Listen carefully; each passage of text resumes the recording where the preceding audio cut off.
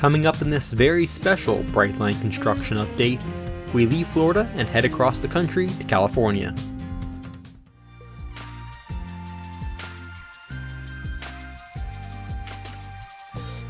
I was in California to see how Brightline's trains are manufactured while touring the Siemens Mobility rolling stock factory. The Siemens factory is located just south of Sacramento in Florin, California. Brightline had brought me out to California to attend their media event, which toured Siemens' expansive factory where the locomotives and passenger cars are manufactured, as well as to see their newest train before it departed for Florida. The tour began with brief presentations from Siemens North American President of Rolling Stock, Michael Cahill, and from Brightline CEO, Michael Reininger, before we started the tour in the final assembly area. So we are in the final assembly area of this rail manufacturing plant. What we're going to walk through is the area where we do light rail vehicles first, and then we will end up in front of a Brightline locomotive. In the end of this hall, that's where the final assembly for locomotives takes place. Prior to entering the heavy rail passenger rolling stock market in the 2010s, Siemens had been producing streetcars and light rail vehicles for several decades here in Sacramento, and it still makes up a significant part of their business. These cars will soon be running in places like San Francisco, Orange County, California, San Diego, Minneapolis, and Phoenix. Here's one of Brightline's newest locomotives that is being finished for the second train that will depart later this year. Sections of its roof are on the ground here as the interior is being finished. Here's the back of the locomotive, something that is typically not seen when they are attached to a train set. And here's what the nose looks like without the nose cone attached. There is a standard coupler located there for times when multiple trains are coupled together, or a standard locomotive needs to be attached, like when they are transported from California to Florida. We'll head into the cab next. And then they have all the controls behind them, and then the back seat here. So they'll pull down, and they've quite a few screens to monitor the diagnostics of what's happening on the train and all the controls. And there's the escape, the emergency escape. Hopefully we never have to use that, but it's important that they can get out. And also they have the doors to get out as well. They are in the process of finishing to install all of the wiring and equipment in the cab, with everything still exposed until that happens. Here's the hall back to the engine room. And a look back down that hall to the cab. There's a small bathroom on the left. And here's the 16-cylinder EPA Tier 4 compliant Cummins QSK95 engine that powers the locomotive. This is what is inside the big vents on the side of the locomotive.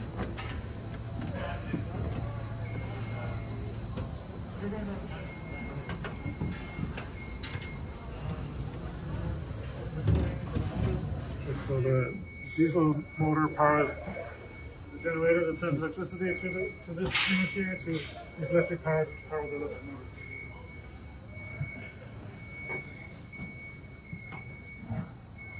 That's the brake equipment there.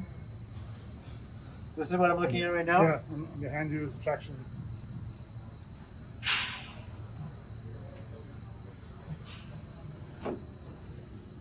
Here's the cooling for the motors. The air gets sucked in here. Both sides. It's a lot of moving parts. Space, but it's quite a complex machine. And, everything has to be accessible to maintain it. So that's the trick, is getting all those in and making sure you can still get to it. One of the vents on the side of the locomotive can double as a door as well. With one last look at the nose, we will now head off to our next stop. Outside the final assembly building, the parts that will be used soon are staged.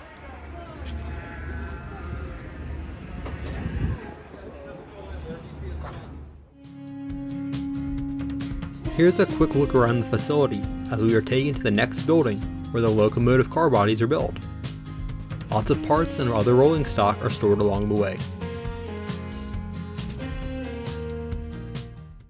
So this is how, from the ground up, we built a locomotive car body. What you'll see in here is there's 4 stations set up. We're coming in from this end, which is the finished car body. We'll walk past that, so that's station 4. We come past station 3 on the right-hand side. You see how the sidewalls are being welded. And you see station 3, which is a car body, and it has a cab on the other end. And then you see station 2, which is only the underframe. And then we go to station 1, where you have on this fixture, which is where we drop the steel parts in to build the underframe. Okay? And from here, because it's a little loud inside, so I'll make the explanations now. Then we'll look around, we'll see how a tank is built. This locomotive has an integrated tank into the car body. And we come around and you see the cab being rolled together. The cab. And then we loop out this way again so you can see the final product. I'll give some explanations, so it'll be hard for everyone to hear. That's how we The bodies for Brightline's locomotives are all complete, so they are working on locomotives for Amtrak and Via Rail Canada while we went through. Other than a different nose, there's very little that is different from how Brightlines are assembled at this stage.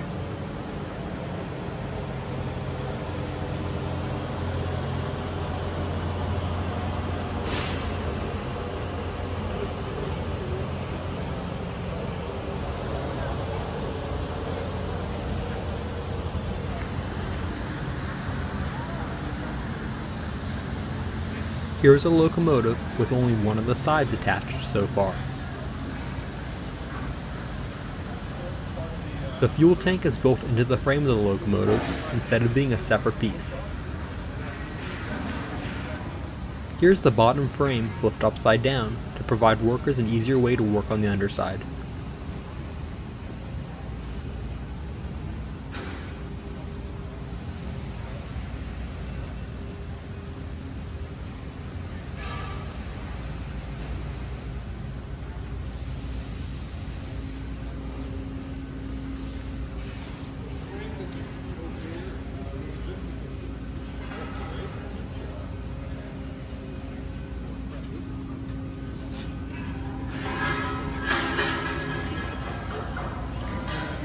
large sub-assemblies that get built in a building further in this direction. Get that put in here and adjusted to the exact dimensions, and then we start welding the underframe. And after this step, you know, the frame like this.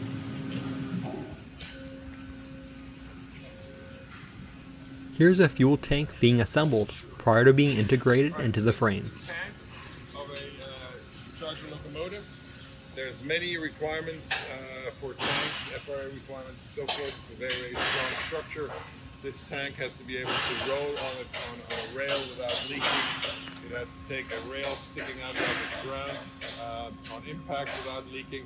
It's got a very complicated structure for filling and keeping the diesel in place with baffle plates so that the diesel doesn't slush around. You see some of the structure. You see the longitudinal beams for the 800,000 pound compression strength of the overall locomotive running straight through this tank as well. You see a very sophisticated filling system. There's more requirements on leak proofing in a locomotive tank, so if a locomotive rolls over, only a very minute amount of diesel can spill. Moving along, here on the left is a completed locomotive cab ready to be attached to a frame. Before it goes onto the locomotive. And here's a look at the same locomotives we saw as we entered this building, but now from a different point of view.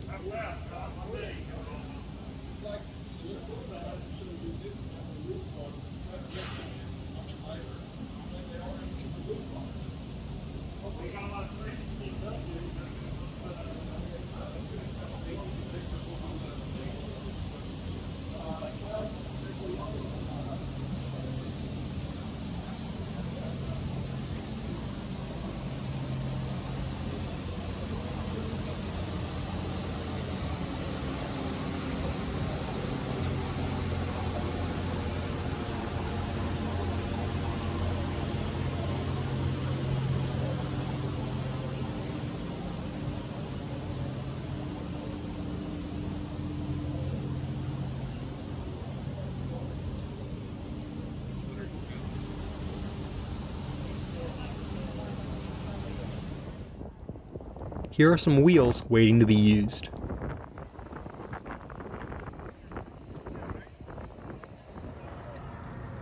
Next to that building are passenger car sides that are ready to be used to build 2 cars.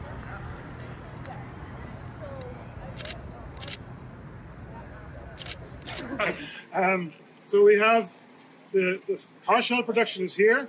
If you think of a passenger coach, and our engineers wouldn't like it, if you think of it like a rectangular box, you have the bottom of the box, which is called the underframe. That's one of the components we do here. Then we do the side walls, the side of the box, the end walls at the end of the box, and then the roof is all done here.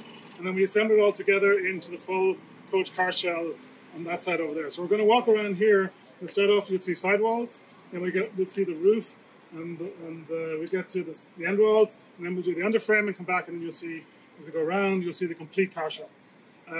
One feature here that we're very proud of is our robot. So we have automated welding here. So it's a spot weld robot. We actually have 2 robots on this gantry here, and we have on this car, we use a lot of spot welding. There's about 50,000 spot welds on a car shell, and it's all done in these robots here. And in the integration fixture where we put it all together, all these parts I've talked about, to complete the box, we have also a robot that welds seam welds along the top and bottom of the car. It's about 85-foot long weld. So that has to be very accurate and precise, so we use a robot for that as well. So we're going to walk through. Behind this yellow frame is where one of those robotic welders is located.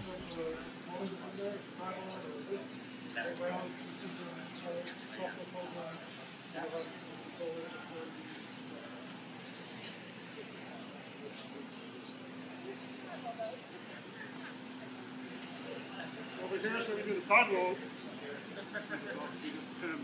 Here's where we make the sidewalls. Basically, a large frame that you can see.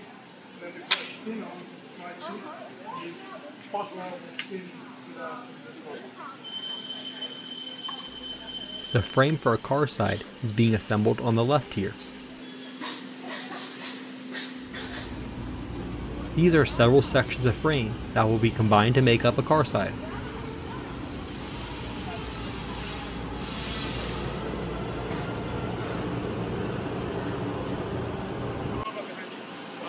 These 2, they move along the length of the car, the components in there, and they go, you see the cameras in there? Yeah. Two pieces that are kind of sticking out of the head and the round stuff. I mentioned the box, so look in here, you see how we make the end wall. Both ends of the car have a form on it. We have other large beams. This is our structure. Cross along the end because it's like the impact, so it needs to be very robust. Make sure that we can handle all the forces of impacts with that. This is a form for one of the components.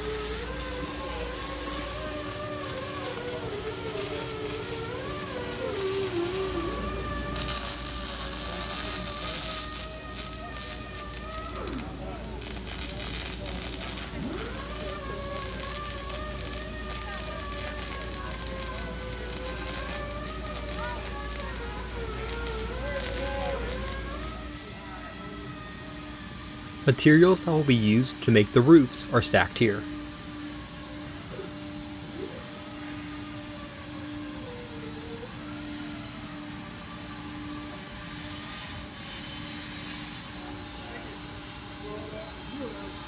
This gap in the roof is where one of the air conditioners for the car will go.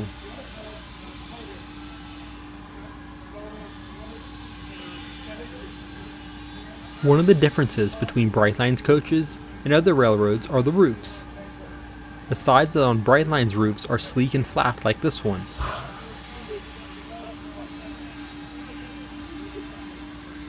The others, like the other behind this, have ridges on them.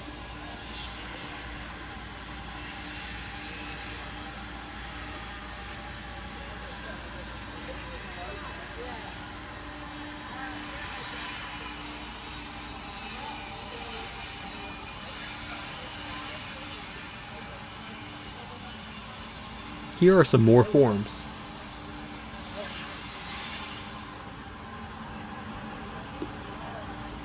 This is where work is done on the bottom frames. Since this one has stairs, it is not going to be a Brightline coach. Brightlines don't have stairs, since all their stations have high-level platforms. Beyond the stairs, there's not much of a difference in the frames at this step of the process.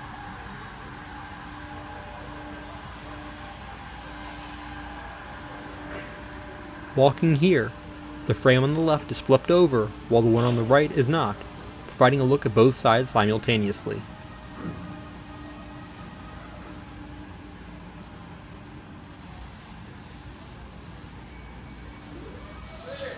There are some more sides ready to be attached to the frame. This is where the end of the car is attached.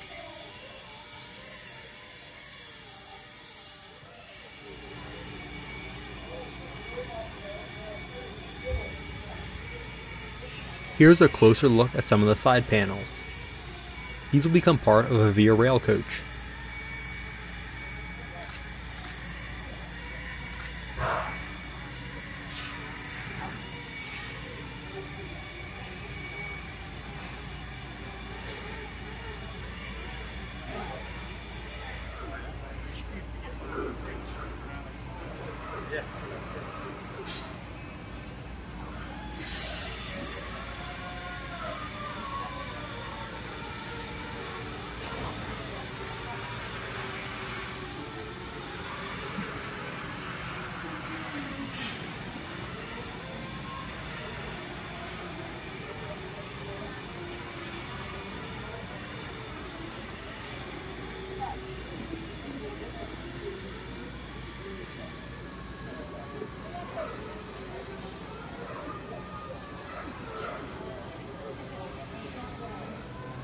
The ends for several cars are stacked here.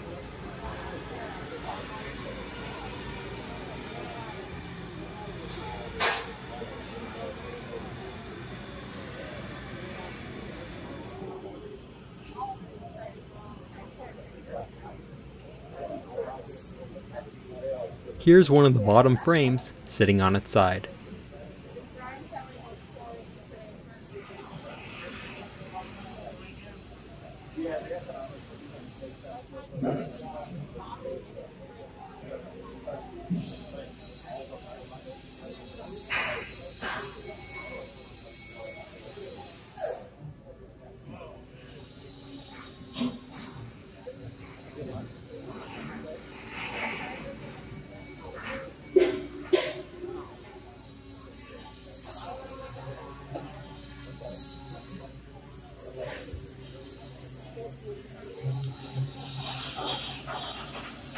By the time the cars reach this area, all of the major components are assembled, with finishing touches to the shell being completed.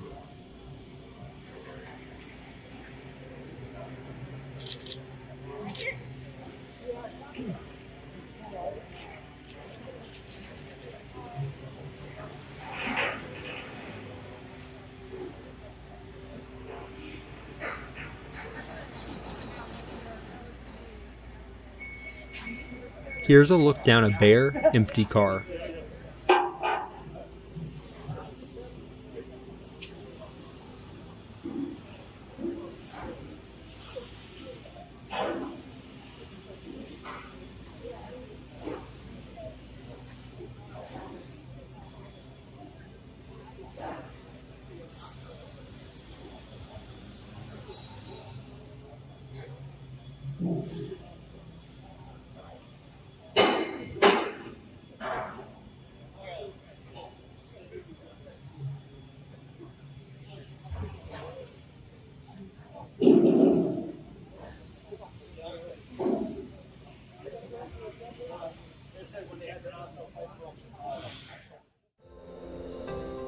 This is the building where final assembly is completed.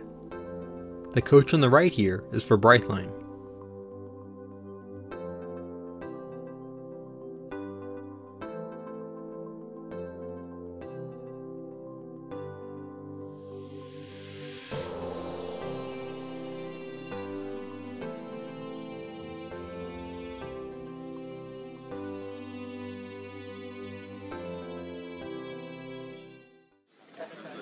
Here's where we're doing our final assembly for coach. So the car shells you saw over there. Before they come in here, they get the windows, they get air conditioning units on the roof, So the doors are installed so that the cars are watertight. So we actually do a water test on the car before it comes in here. So it's completely sealed. And in here we do all the interior installation and all the installation under the car. So we start off with undercar, wiring, cabling, and we do equipment that goes into the car. And then we progressively do more interior work as we go down. Here's a car for another railroad farther down the line. Besides having larger doors that cover the steps, those cars also have standard couplers instead of drawbars like Brightline's. That allows those railroads to change the consist easier, but results in more slack action along the train, causing a bumpier ride.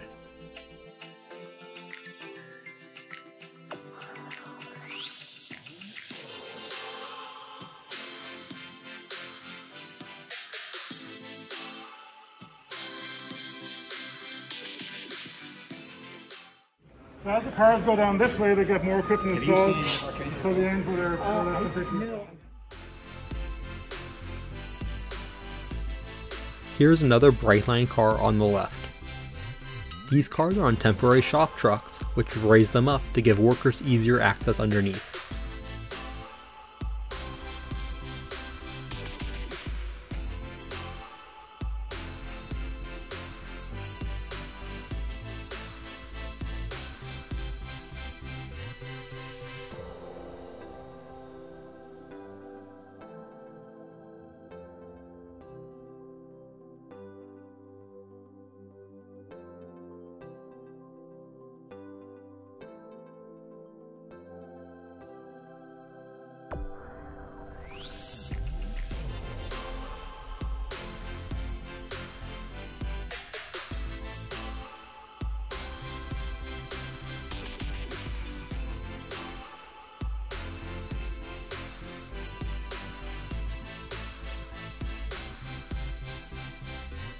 The cars on the right here will be used on the San Joaquins here in California.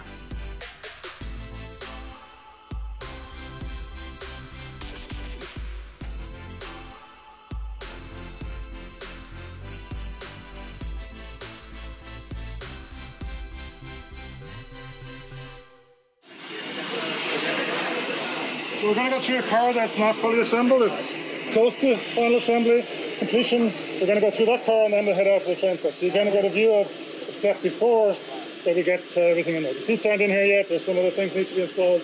But you get a picture of what happens in the assembly. Okay.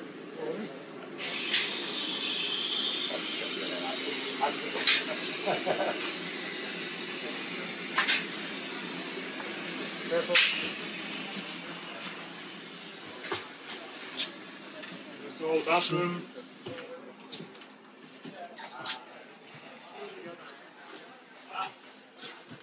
It's close to completion. Obviously, we don't have any seats. It's the obvious missing piece, but some other components are also still to be installed.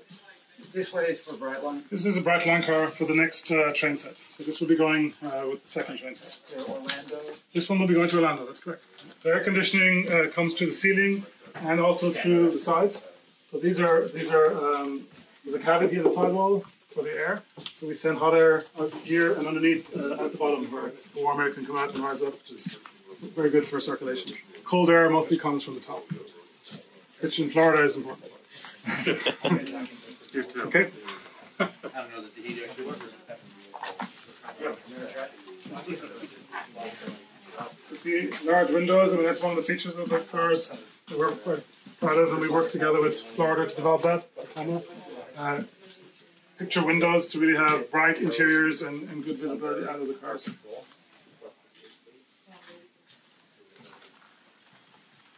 Obviously, there's a lot of things you can't see in the ceiling, all the ducting, all the wiring is all hidden. So you kind of get a little idea of what might be up there from some of the openings. That's all obviously closed over the top. At this point, after we got the wall panels and whatever, now it's the seating. Seating and tables goes in now. Any questions before we exit? Maybe look at the car very okay. You'll see no car. You'll see the phenolic capacity. And you'll see the wall panels. You'll see the insulation line.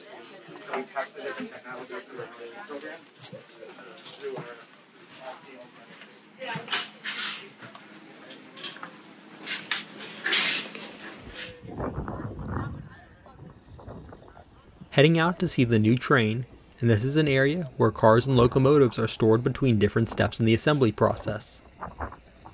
Having extra available at any given time is useful so they never run out of work, even if there is temporary disruption in the supply chain.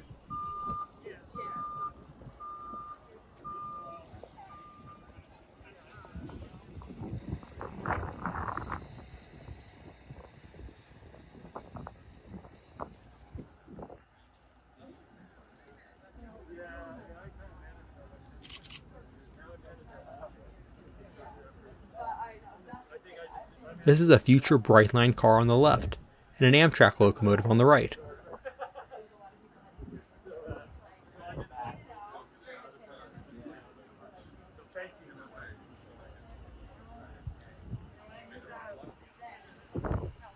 And here's a quick tease of Brightline's newest train, the second Bright Red. We will take a closer look at this train in my next video.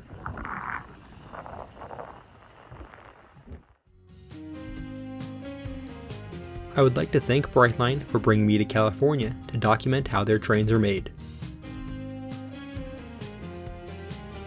Thanks for watching. Be sure to hit the like button and subscribe. Also check out my social media pages.